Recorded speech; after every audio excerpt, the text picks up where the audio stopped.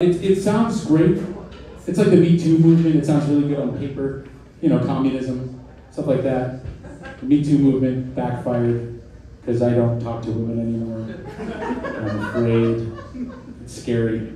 I want to, and I really like certain people, and I'm like, nope, not gonna do it because I could get a no, or I could go to jail. One or the other. You get a no or a jail, it's never good. You want a positive, right? We're all the same. I'm sick of the race stuff. They say in 500 years there'll be one race. One race. And I can't wait. Because then all we'll have to complain about are, people's toes.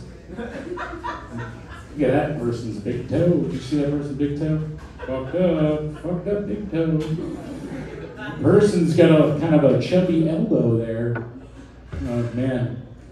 That person's got a big thumb. Shove it up your ass. All right.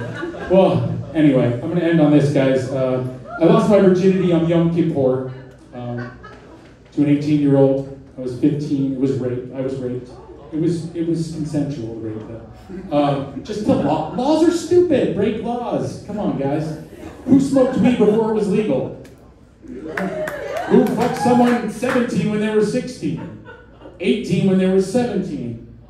Come on. Statutory rape is awesome if you're into it. No means no. Consent is awesome. Age is a number. Anyway, thank you guys so much. My name is Shafran. I love you. Shafran, everybody. Shafran. I'm going to say it for all the people who can't. Kanye, what's up with this nigga? All right, word. No, I get all my advice from the Jewish